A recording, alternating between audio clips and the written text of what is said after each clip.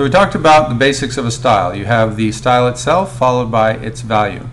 And they're separated by a colon and followed by a semicolon. You must follow that structure. However, we've got these three types: inline, embedded, and linked. Let's talk about each one of them.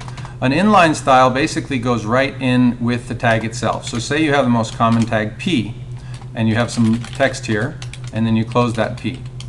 Well, here's a basic paragraph, but if you want to style that, you have to actually put in an attribute value pair, which looks like this: style equals quote, quote.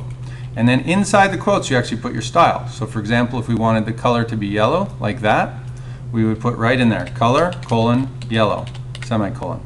If we wanted to add something else, like the background color, we could put background dash color, colon, blue. And now we have an inline style that applies to this paragraph. It will apply to this and only this paragraph. And notice that basically this quote delineates switching from HTML here to styles here. We're switching languages, like switching from German to Spanish or French to English. And so when you cross that border of the quotes, you're going to another world called style language. And then when we finish the quotes, we go back into good old HTML. Now that's an inline style. An embedded style is a little bit different. You go up in the head of your page, which will look something like this, and you have to add a style tag. And in this case, that style tag acts by itself.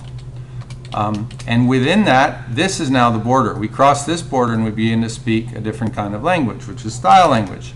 And in this case, we don't know which style to apply it to. So we would put, for example, P, apply this to all paragraphs. And we put this code. And then we could take that same stuff up here like this.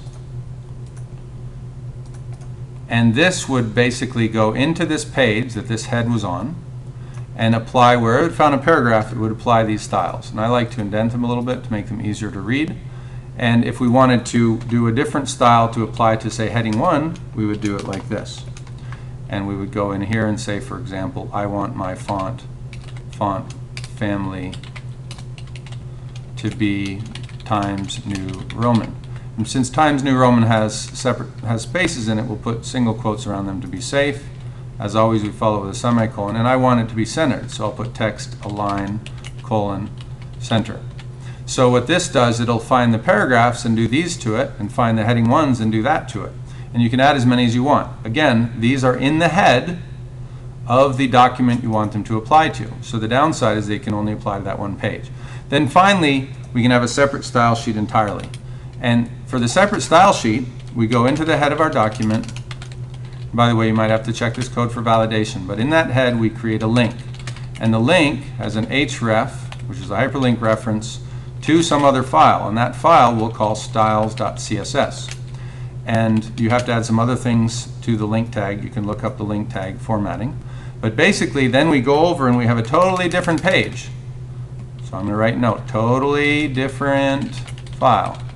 And in that file we have only styles, but they can look exactly like what went in your embedded style. So we copy that, and in that file is only CSS. We're only speaking styles. There's no HTML in here at all. Don't put an HTML head or body or anything. You have just the styles. It functions in the same manner, only now you can have 5 pages linked to this one file, and they will all work this way.